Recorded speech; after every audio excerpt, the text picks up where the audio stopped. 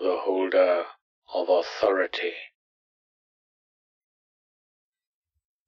In any city, in any country, go to any military facility or governmental building you can access.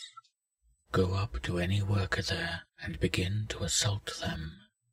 This may have dire consequences, but do not stop until you are physically restrained and thrown out of their sight. The next day, or if you are arrested the next time you can, go to the same building and assault any worker again. This time, instead of being arrested or thrown out, you will be led to a holding cell in the building. You will be left in this cell for the night, and any connecting rooms or hallways will be completely abandoned. You will be completely alone. The room will be completely dark. If you have been a law-abiding citizen all your life, this shouldn't be much of a problem for you. Go to sleep and wait. If you have been incarcerated before, the true challenge begins here. You will hear a voice, which you will soon recognize as your own, randomly talking, apparently to itself. However, it knows you are there. If it gives you an order to do push-ups, to walk around, to sit, to sleep, you must obey. If you do not obey, you will be let free the next morning. Your life will seemingly go back to normal until someone gives you an order. When someone does give you an order, you will follow it. It is impossible not to. Your life will become a fairy tale of obeying people, having no free will until you go insane or someone happens to order you to end your miserable existence. Obey the voice all night until finally morning comes and the voice stops. If you managed through the night, people will come into your cell the next morning and order you up and around, beating you if you do not comply fast enough. They will lead you through a hallway to a door and push you through. Inside the door is another world filled with mechanical marvels and happy citizens.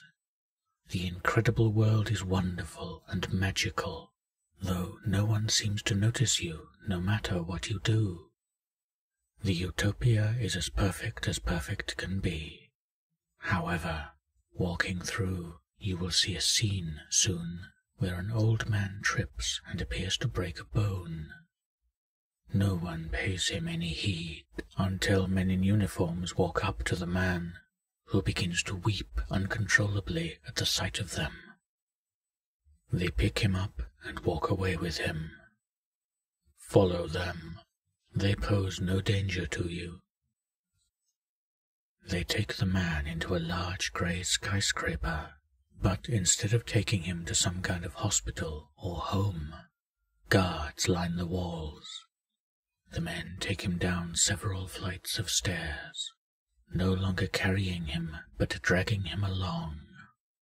They finally take the pathetic old man into a small room. He is strapped to a table and a small man in a white lab coat comes up. The man takes a piece of paper from a guard and reads it aloud. It is the man's crime. Scuffing new city pavement, 1 count. Disturbing foot traffic, 9 counts. Sound disturbance, 1 count. 11 counts total. Guilty on all counts. Sentence, 11 death sentences. To be carried out at 1. Current age, 2. 5, 3. 1, 4. 13, 5, 20, 6. 1 minute, 7 through 11 at 8. The small man takes a syringe out and pumps vile green liquid into the man's neck. The man lets out a hiss of breath and dies. The men throw him roughly into a hole in the wall, where his body is burned. A pregnant mother is led into the room, screaming. The small man delivers the baby while the men restrain the mother. She is led away, sobbing hysterically. The small man looks at his watch. After a minute in silence, the man throws the baby roughly onto the table and administers another dose of the green liquid.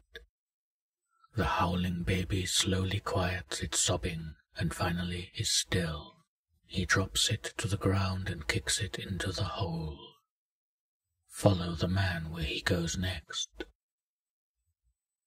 The small man walks to an administrative center and tells a woman, also in a white lab coat, that he needs to see the leader.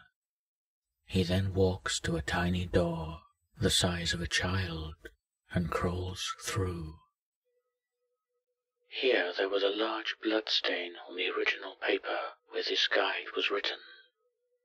This seeker was never able to read the next few sentences. I will therefore continue where the paper becomes legible. He is the seeker, and you must destroy him. The old authority can be no more if there is to be a new authority. You will have an overwhelming urge to obey him, to surrender, to kill yourself, to tear out your own eyes, eat your hands, drive your head onto a spike, all at his command, but resist. If you kill him, take the thing lying on his seat.